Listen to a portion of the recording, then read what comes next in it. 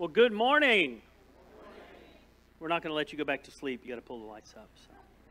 It's good to see you guys today. It's good to be back with you guys. And if you had the fun of COVID in the last 2.5 years, I just want to say I decided to join the club last week, and just such a blessing to be part of you.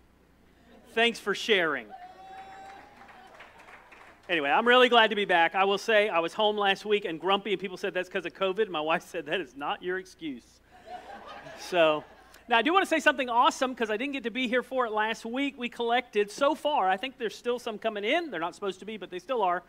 Over 269 boxes so far. So those will go all over the world, and it's really cool. You can actually track your box now.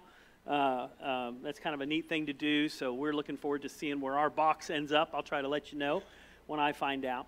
So today we're going to look at this idea of gratefulness and gratitude. And by the way, everybody, except for that child screaming in the back, everybody Danielle, she's running out of the service. By the way, if you don't know, Danielle was one of my students, how many years ago now? 35? Long time ago. She was young, and I'm old now. So, so she... Yeah, I hear you. And how many kids are you guys up to now? 12? 13. Feels like 13, doesn't it? So my sister has 10, so it's not a competition, but there you go. So whenever I say that to people, they're like, what? How? And I'm like, why? Yeah.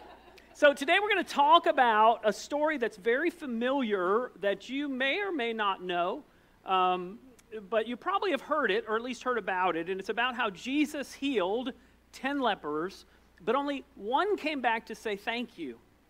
And one of the things that happens to us, not just in this season, it happens in this season, but it happens all the time, is we forget what's the most important thing. Years ago, we took Kyle to Brevard Zoo when it had first opened, and they had a playground, and we had never been there, and little baby Kyle comes there, and he's running around on the playground, and we're watching him, and all of a sudden, we have no idea where he went.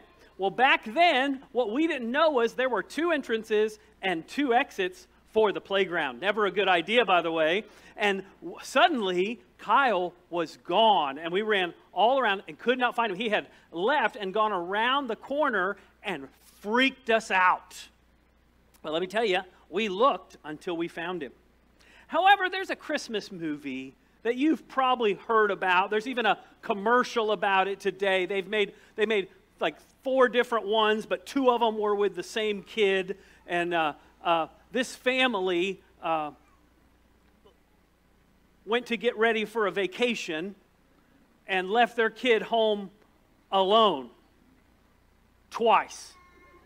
And the first time, what happened? They got so busy packing and getting into the van and getting everything ready that they lost count. Yeah, it's your turn, Dad.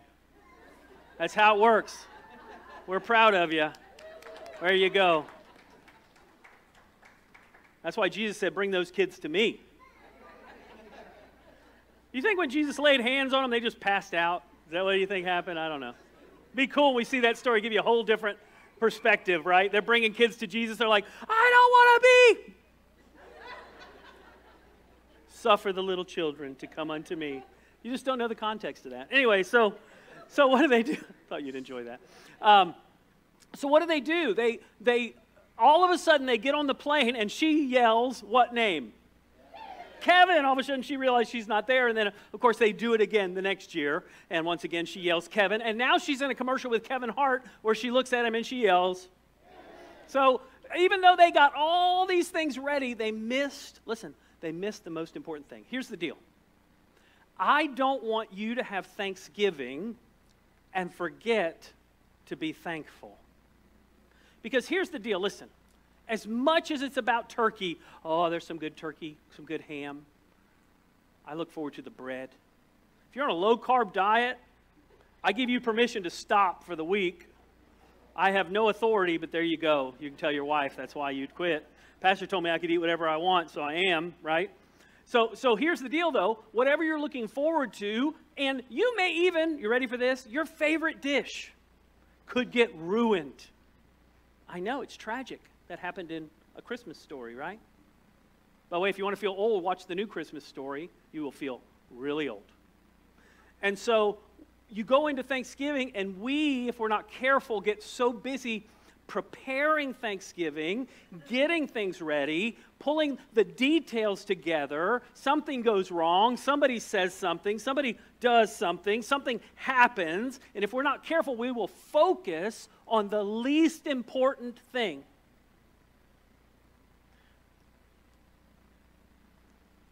Whoever you're around this Thanksgiving, and if you're having Thanksgiving alone, I encourage you, invite somebody over. Or invite yourself over. Just, call me. Say, Pastor, I'm coming over. Okay. Whoever you're around, make sure that you don't make what you're doing more important than who you're doing it for.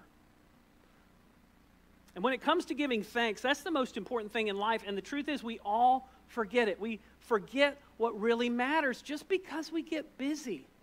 We get busy doing stuff. We get focused on stuff. We focus on worry.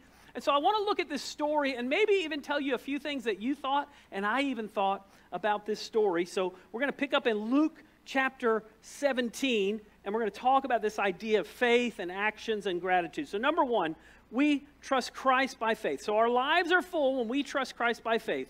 Luke 17 picks up in verse 11, and this chapter is full of different stories from different time periods. It's a great chapter in the Scripture. Here it is.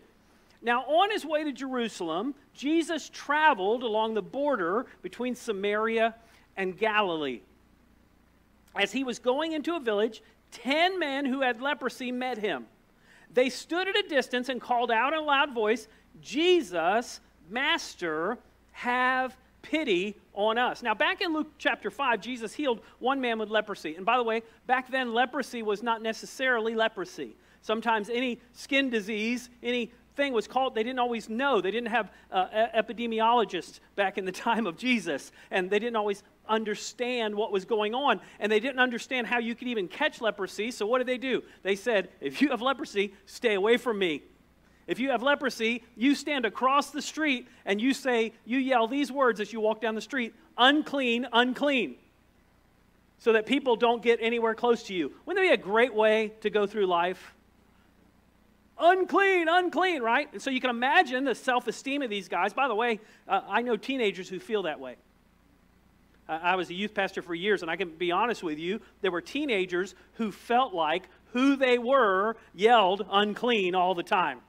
You don't want to be around me. I don't matter. I'm not important. Some of you as adults may struggle with that still. So these guys stand across the street, stand across the way, and not only do they yell for Jesus, but here's what they yell. It's only mentioned 2 times in Scripture. They say Master, which means commander, which means that Jesus, they knew Jesus was in charge. And if he wanted to, he could heal them. So they yell, "Have pity on us." They trusted Jesus. They knew who could heal them. Let me ask you a question. When you're struggling with worry, when you're struggling with frustration, maybe even as Thanksgiving's coming, you're already thinking of that person that you're going to get to see. The joy that you'll get to see that person, right? And so you're already thinking of that person. Maybe you're even preparing. Maybe you're even going through your mind, I'm not going to get triggered when they say these ridiculous things that they always say.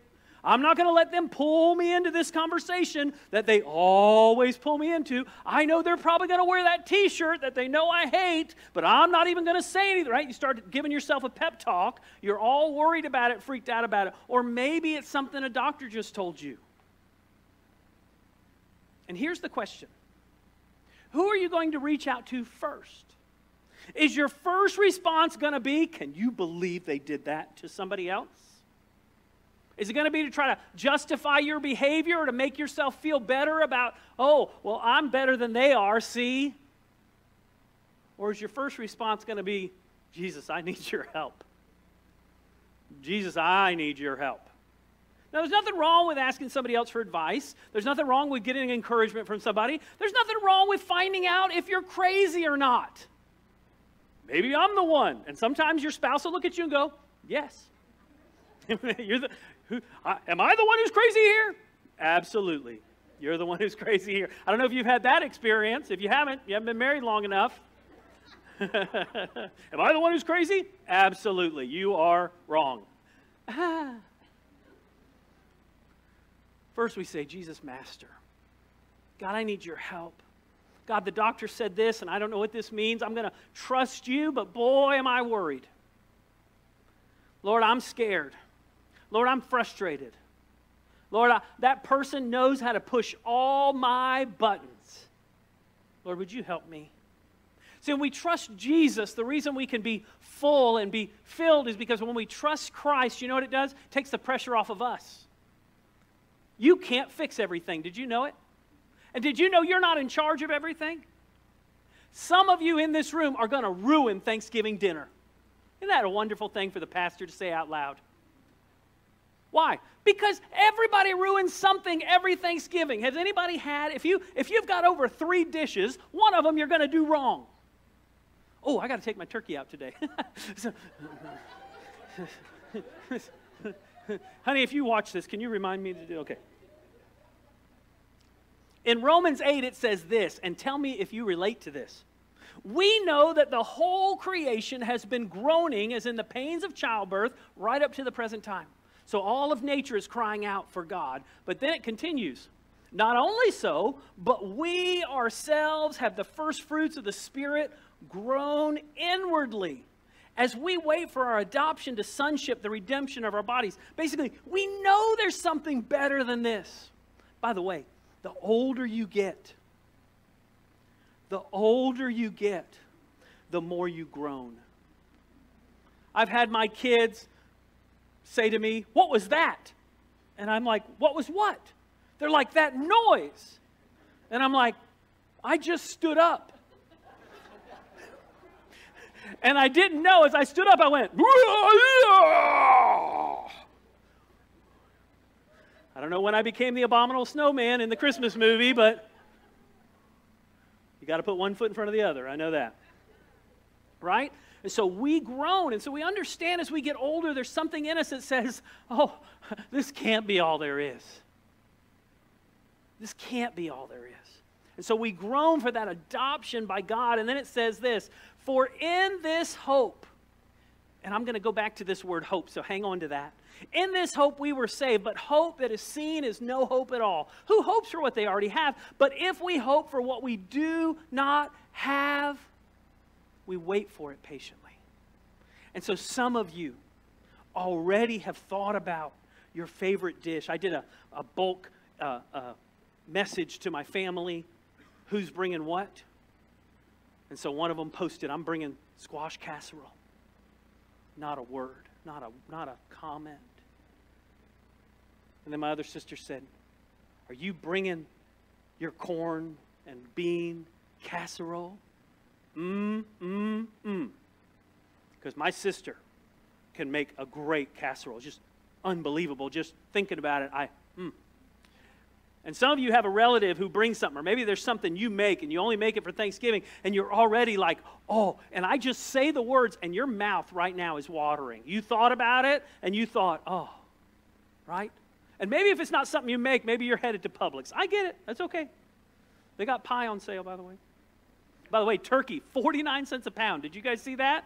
We should all be eating turkey for like the next year. I bought like 1,000-pound turkey. All right, anyway, so I'm going to get the oven and just... So this word for expectation is the same idea as you thinking about something you're going to eat, and it changes how you think. Because you're looking forward to it, you start to change your behavior. Some of you are already hungry for Thursday.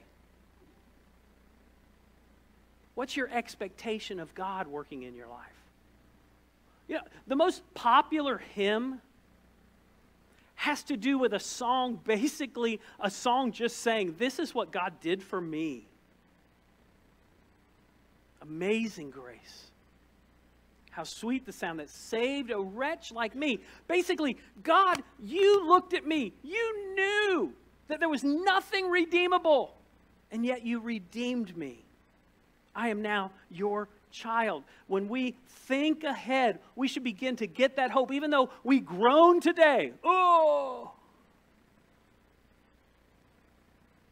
In John 10:10, this is what the enemy tries to do to us. The thief comes only to steal and kill and destroy. I've come that they may have life and have it to the full. I don't know why we are surprised by chaos. I don't know why we're surprised that people are so easily fooled by fake things. I don't know why we're so surprised that why aren't people getting along better? Because this isn't heaven. And the whole creation is headed downhill. And we need that adoption as children of God. That's God calling. By the way, have you ever noticed there's always one more thing to do? I'm going to really freak you out. You ready? How many of you have a to-do list? I had a to-do list on a piece of paper. I lost the piece of paper. I wrote a new to-do list, and then I found the old to-do list, and they were different lists. Now, you ready to be freaked out? When you die, you will still have a to-do list. Can I mention this? It won't get done. So don't make the to-do list your goal. I want you to take a moment and just look around. Just look around. I know there's some weird people in here. Look around. Okay. Bob, good to see you. Did I say weird people and then say Bob at the same time? Sorry. Friends Unite. By the way, we're starting a new series next week called Ugly Christmas Sweater. So if you want to wear an ugly sweater next week, feel free. David, I got to get you to work on the Mr. Rogers intro for me. All right. It'll be a beautiful day. Anyway, so you're going to be around people this week. And as important as the food is, important as the stuff is, I want to encourage you to not forget that Thanksgiving is about, you ready for this? Giving thanks. You realize when it was instituted the first time, they had lost at least a third, if not half, of their family members. You realize when it was instituted by a president was during the biggest conflict in our country's history. And Abraham Lincoln said, we need to take time to give thanks. And so whatever you're going through today, I want to encourage you, give thanks. By the way, it'll change your life. If you feel like you're drowning in worry and fear and anger and frustration, take time to give thanks. Spend some time every day. Every day.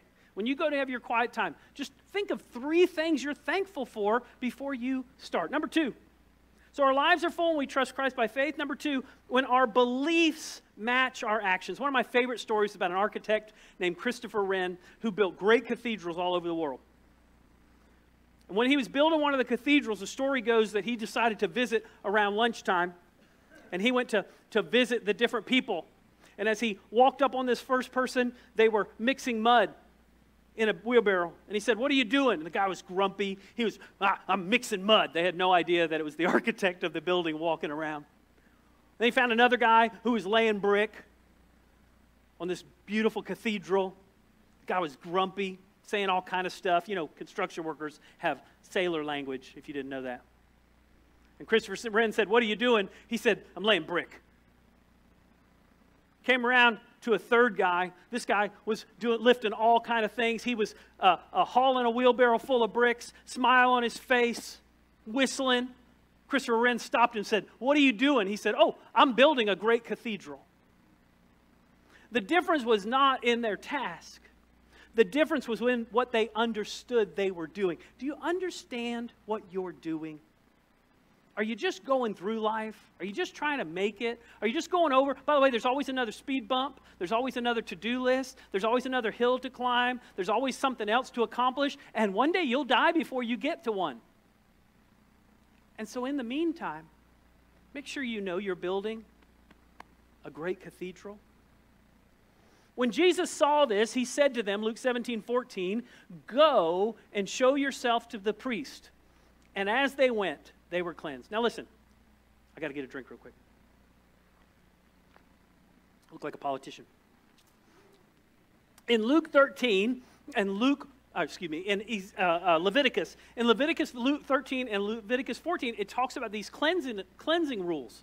And one of them is when you're cleansed of leprosy, you go to make sure you're cleansed and show yourself to the priest. And so Jesus was basically saying, hey, go show yourself to the priest. And so he didn't offer, by the way, he didn't say you'll be healed. All he said was go show yourself to the priest. You know what's awesome?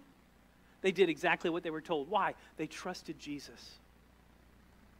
Are you doing what God's called you to do, or is it too hard? See, they didn't know what was going to happen next, and you don't know what's going to happen next. But all you can do is do what's right every day. Are you going through a hard time right now and you don't know what's going to happen on the other end? Just do what's next. Are you going through something and you heard a bad report and you don't know what's going to happen a day or 2 or 10 from now? Guess what? Today, do what's next. Do what's right. Do what God's called you to do. John F. Kennedy said this, after we express our gratitude, we must never forget that the highest appreciation is not to utter words, but to live by them. Colossians 3 says this, since then you've been raised with Christ, set your hearts on things above, where Christ is seated at the right hand of God. And then it says this, listen, set your minds on things above, not on earthly things. For you died, and your life is now hidden with Christ in God. When Christ, who is your life, appears, then you will appear with him in glory. Thanksgiving, gratitude, helps you to refocus your mind. If you find that you're falling into worry, you can't worry and be grateful at the same time. They won't fit in the same box. And so what do? Take some time to be grateful. Take some time to give thanks for what you have. Take some time. Listen, when your car doesn't start in the morning and you find, oh, I can't believe this dumb, I've been wrestling with it. Lord, thank you that I even have the ability to sit in a car today. Lord, thank you that my house is air conditioned and heated. Right? But when we lost power during the hurricane, I said to my mom, those poor people who get their power knocked out by the Russians. That's just mean. I hate Putin more now. Right? It was the weirdest comment in my life. What happened? All of a sudden I said, oh, I know what that feels like. Too often we're so spoiled with how much we've been given that we don't recognize the gratitude that we should have. Because when the one thing doesn't work, you ever yell at your copy machine? You ever find yourself waiting for microwave popcorn? I wish this popcorn would hurry up. You ever go to your dryer and get frustrated that you had to turn it on again? Oh, just terrible the life you have. You ever mad because your internet's too slow? Oh. Gratitude changes that because you begin to recognize what you really do have. Somebody said to me one day, Eric, your kids are spoiled. And I said to them, you're right. As long as they're not spoiled rotten, it's okay. Because here's what I know about Americans. You're spoiled. You're sitting in an air-conditioned room on soft chairs, and I've had people complain to me that the chairs are too hard. Well, you can sit on the floor. Sorry, did I say that out loud? I meant to keep that one inside.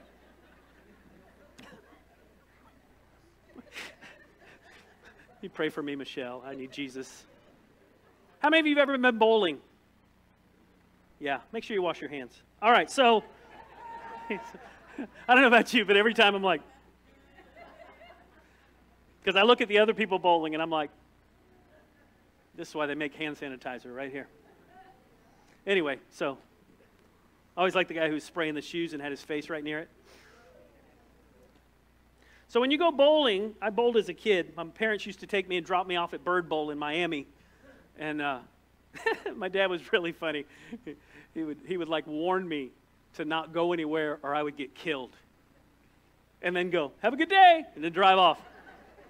You stay in that bowling alley, you wander off, somebody's going to grab you and take you away like that one kid you heard about in Miami. So you better stay in there. Okay, see you later. Somehow I was safe in the Bird Bowl. So we took bowling lessons, and here's what we discovered with bowling. When you roll the ball, it's too late. You better make sure everything leading to that is right. Because if you do some goofy thing as you're walking down, that ball is going gutter every time. But if you do everything right, you might get it right. The truth is, listen, when your attitude is wrong, everything that follows goes wrong. Did you hear me? When your attitude is wrong, everything that follows is wrong. But when your attitude is right, when you're grateful and thankful, yeah, sometimes there's going to be some gutters anyway. But guess what? You're not going to get a strike if you're not doing something right. And if you are always ungrateful, frustrated, angry, worried, irritated, if you're already thinking of that person coming over on Thursday and you're aggravated already, gutter. Maybe start to give thanks. Say, God, I know you're going to take care of this. God, I know you're going to help me to make better decisions. You're going to help me to say what's right and not say what's right or wrong. I want to encourage you, every morning, practice praise and thanksgiving. Listen, you could be the best bowler in the world, know all the techniques, and still get a gutter. But you will never get a strike if you don't do anything right. So even though there may be days that you have gutter days and you do and say the wrong thing, if you'll start out with thanksgiving and praise every day, you'll at least get lined up right. You may still mess it up. you may still roll it the wrong way. But if you start out with praise and thanksgiving, you at least give yourself a chance for God to work in your life and to help you to do what's right every day. Our lives are full when we trust Christ by faith, when our beliefs match our actions. Number 3, when we take time for gratitude. Luke 17, 15, and 16. One of them, when he saw he was healed, came back praising God in a loud voice. He threw himself at Jesus' feet and thanked him, and he was a Samaritan. And then it continues. Forgive me for not putting it in the notes. I blame COVID. Here it is. Jesus asked, were not all 10 cleansed? Where are the other 9? Has no one returned to give praise to God except this foreigner? Then he said to him, rise and go, your faith has made you well. Can I tell you that if I had never read this story, this is what my mind would have said. If somebody said, what did Jesus say to the guy who didn't go all the way to the priest but came back? My mind would say, what are you doing here? I told you to go show yourself to the priest. Because I'm a doer. So I think life's about doing. So I tend to be the one who's in the kitchen working, saying, why aren't these other people working?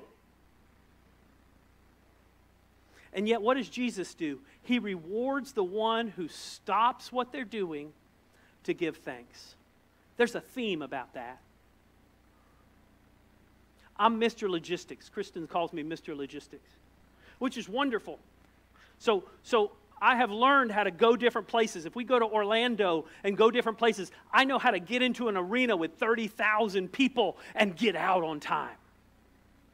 And I was watching the TV the other day and saw this commercial where the progressive commercial where they said, don't become like your parents. And the guy pulls into the parking lot and they park on the edge of the parking lot. And the first guy says to him, hey, that's smart that you parked away so we can leave right after. And the guy says, don't talk about leaving before we even get there. And I went, oh no. You're becoming your parents. You know how many times I've sat in an event, and before the event, which I'm enjoying, Trans-Siberian Orchestra a couple years ago, I'm enjoying the event, and I'm thinking, and how am I getting out of here? I bet you if we run to the car, we can beat all these people home.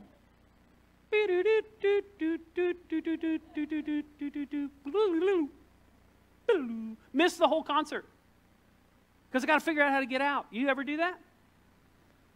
Some of you are going to do that on Thanksgiving. You're going to miss the fun of everybody with you because your casserole didn't do what it was supposed to do. I can't believe it. You know how I know that? Because that's what I do. Do the same thing. Get focused on the dumbest thing in the room. Well, I told Bill to bring the casserole. He didn't bring the casserole, so we both brought green beans. I can't believe we both brought green beans. We're all going to eat green beans and don't get any squash. Or whatever the dumb thing is, we get focused on it, and what? We miss the event. Don't miss being grateful because of what's going on around you. Romans 8:37, knowing all these things, we're more than conquerors through him who loved us. For I'm convinced that neither death or life or angels or demons or the present or the future or the powers or heights or depth nor anything else in all creation will be able to separate us from the love of God which is in Christ Jesus our Lord. Do you realize how many things are in that one passage that you and I can be thankful for? But Eric, I'm depressed. This deals with that. You're not separated. He's with you. Whatever you're going through, whatever you're dealing with right now, whatever has happened to you in your life, He has not left you. You're more than a conqueror. You're not a victim. So not only what happens this week, but what happens every day. God, thank you for what you've given me. God, thank you that I can breathe today. In Colossians 3:17, I said this to the kids: whatever you do, whether in word or deed, do all in the name of the Lord Jesus, giving thanks to God the Father through Him. Now I want to tell you why I told the kids about water. I grew up in Miami. Miami has some of the best water in the world. Did you know that? If you didn't know that, now you know. I had well water in Miami. Best water in the world. Absolutely true. I grew up with fresh water all the time, every day. No big deal.